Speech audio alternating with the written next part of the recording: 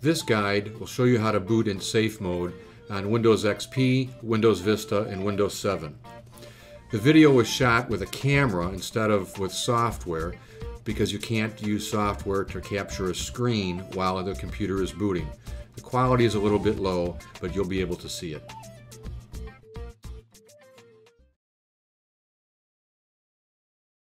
I'm restarted the computer and I'm tapping the F8 key. And I just keep tapping it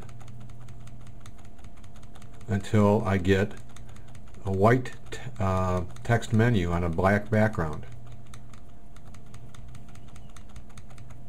And there we go.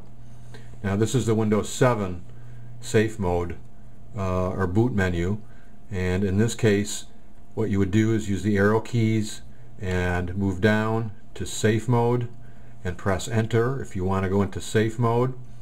If you want to go into safe mode with networking so that you can see the internet while you're in safe mode, you would go down to the second line and press safe mode with networking. I'm going to go into safe mode in this case, so I'll press enter and you will see a whole lot of software that's going to scroll up on the screen. This is normal, and when it's finished loading all the software necessary for Windows to run, we will get the Windows desktop. And I will log in.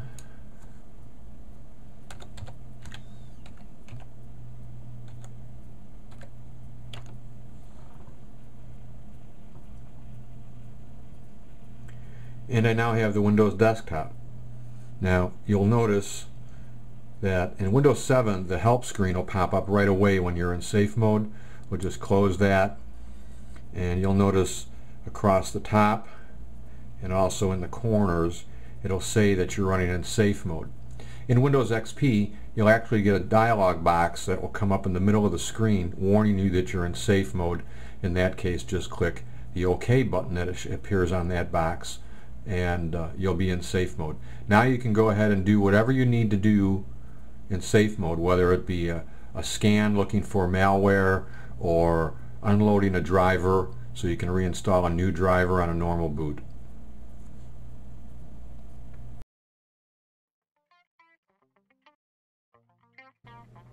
As an addendum for Windows XP users, after you choose to go into safe mode, Windows XP will usually ask you which operating system you want to go with. Just press the enter key and it will continue to boot into safe mode.